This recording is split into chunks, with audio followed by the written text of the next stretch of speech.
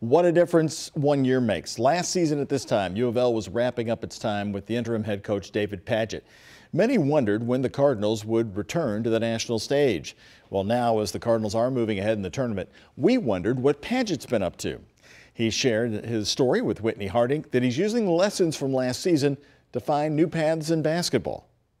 Coach Rick Pitino is one of the coaches listed in federal documents. Coach Pitino was effectively fired. ABC is reporting that Coach 2 is Rick Pitino. One of the most successful and controversial coaches in college sports history. What could be next for the University of Louisville? Exactly 1 hour ago, David Padgett being named the interim head coach. From what I remember, it was a blur. We were all just shell-shocked more than anything. I don't think anybody really had any emotion. And, it was just tough. It was a program that was a big part of my life for a long time. And to see it just kind of come to a screeching halt like that so quickly was pretty tough. Here we go, here we go. For 32-year-old David Padgett, things did not stay at a standstill for long. Go, Darius, go, go, go, push it. Suddenly, his life went into overdrive as he took the wheel for Louisville basketball. You sit in a chair as an assistant coach for 3, 4, or 5 years, whatever it may be, and all of a sudden,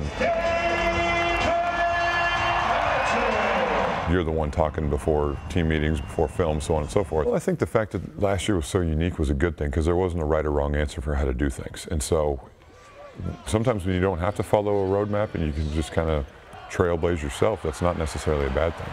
With everything going on off the court, Louisville still managed to win 22 games that season. Now only a win away from Madison Square Garden. And even found themselves in the NIT quarterfinals. But then the season ended. I don't live in a fairy tale world. As did David's time as the interim head coach. Obviously, I wasn't overly surprised. I don't think anybody was. But I wanted to just make sure that everybody knew that we gave it all we had. So for the first time in years, David stepped away from basketball. And then after enough time, he came back to figure out what his future would be in the sport. I had contact with a couple of mid-major athletic directors. It was a tough situation because the FBI thing with all that going on, there was just so much uncertainty, and I think a lot of people were afraid to make the quote-unquote wrong hire, and for obvious reasons. At the end of the day, I know that I didn't do anything wrong, but if other athletic directors were just a little afraid to pull the trigger, then, hey, I understand it. It was just a tough situation. Shot fake, stepping with our right foot.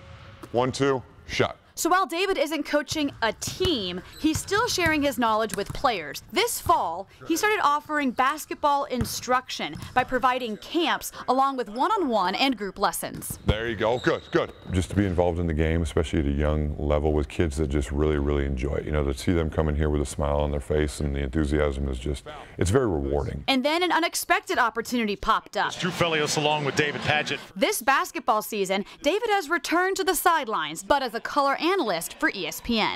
Eastern Illinois, a team that really prides itself on moving the basketball. It was amazing just to kind of sit there and watch a game and talk about it, and you don't really care who wins or loses. It was strange. If that's something that I can kind of turn into, kind of a career on the side, I think it'd be a lot of fun.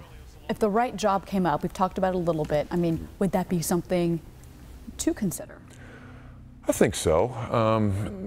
It's kind of one of those things, I'll cross that bridge if and when I get to it sort of thing. There's a lot of things I miss. You kind of, once you get that, you kind of get a taste of that competitive bug a little bit. You certainly miss it, but, at the same time, I'm sleeping a lot better at night. Looking back on it, whether I get back into coaching or not, I'll always cherish that season for the rest of my life.